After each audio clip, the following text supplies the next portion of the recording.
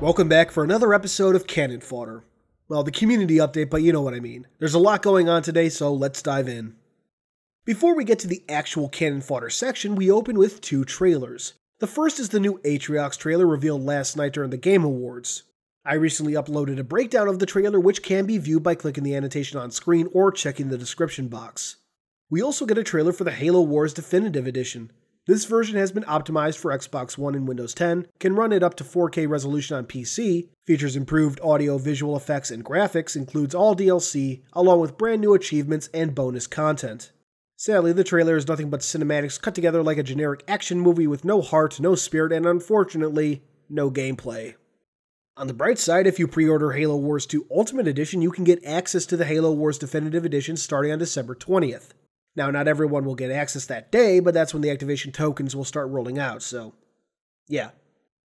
Moving forward, we get into the actual Canon Fodder section, which opens with a look at the Elite Commandos from Hunting Party in Tales from Slipspace, which is finally out. Still no idea what the fuck happened with that, but it's 100% available now, so pick it up if you're interested, and if you feel like it, check out my review.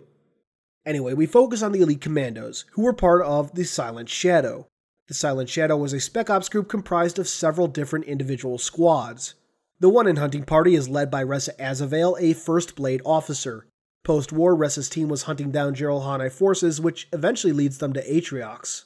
However, this was not the first time we met the Silent Shadow. Fans may recall Sangheili clad in identical armor and Headhunters from Halo Evolutions. Both Headhunters and Hunting Party were written by John Goff. According to Grimm, the Silent Shadow is recognizable due to their unique combat harnesses and the incorporation of often experimental technology and weaponry. Whether Ressa's group was the last of the Silent Shadow or if other groups survived remains unknown. The next section is a very large interview with John Jackson Miller, author of Undefeated, John Goff, again author of Hunting Party, David Crosslin, artist for Night Takes Bishop, and Tyler Jeffers, author of Night Takes Bishop. The interview is very long and gets into the creative process behind these works, the respective authors' favorite aspects of Halo, etc., etc. The usual stuff for these sort of interviews. It's definitely worth the read, so check it out on Halo Waypoint, link in the description as always. After that, we get a look at a recently released Halo print, which is also featured in the back-end gallery of Tales from Slipspace, a piece called Mon Izar, named for the Sangheili warrior seen here. Created by Josh Koa, the piece has a truly brilliant description. Mon Izar knew the stories of the demon were all lies. Metal men who could cut through entire battalions of the Covenant's finest. Nonsense. However, face to face with that creature of legend, in that final moment, Mon was a believer. Short and sweet, and I honestly love the armor design. Very similar to the Hesteros Zealot design, but with a unique helmet. Hopefully we'll get the story on that sometime in the future. The background is interesting too. If we presume this is pre-Halo 5, we could see this as the Master Chief engaging a Sangheili on some Sangheili colony.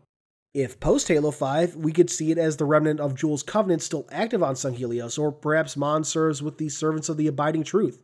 Again, I hope we get more details in the future. For now, this is an awesome work of art worthy of any Halo fan's collection. Now that would have been it for Canon Fodder, but not long after it was posted, it was updated with the description from the upcoming Halo Envoy by Tobias Buckle. It has been 6 years since the end of the Covenant War, and yet on the planet Cairo, a world on the edge of the Joint Occupation Zone, a decisive new battle suddenly erupts.